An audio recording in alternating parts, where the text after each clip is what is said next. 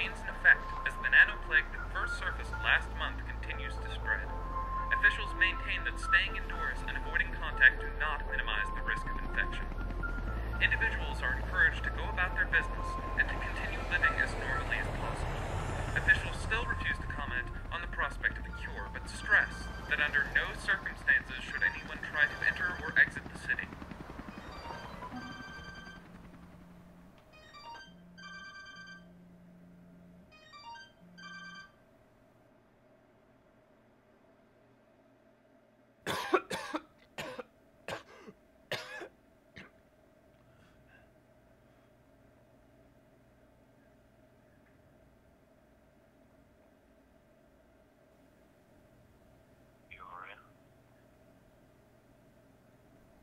Yeah. Sounds like a nasty cough. Yeah, well, I guess it is. You sure you're alright?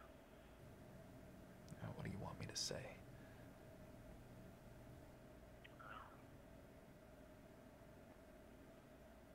When's the last time you talked to Mom? I don't know. Week or two, maybe. Doesn't she call? Yeah, but what's there to talk about? Maybe she just wants to hear your voice. What's it like there?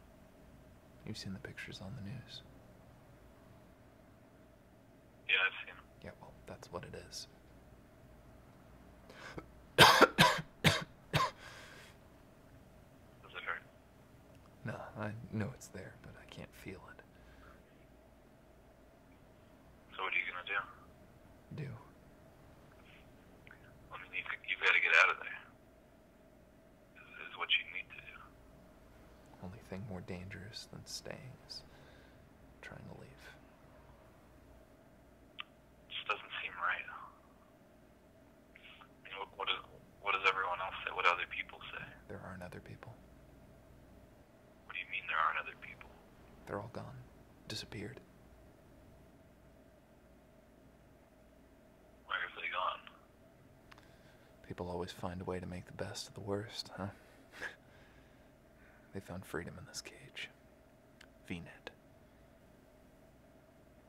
Virtual net. That's not real. Real?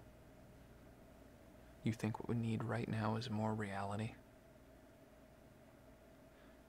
You've seen the pictures, you've read the stories. No one's getting out of the city. I'm staying.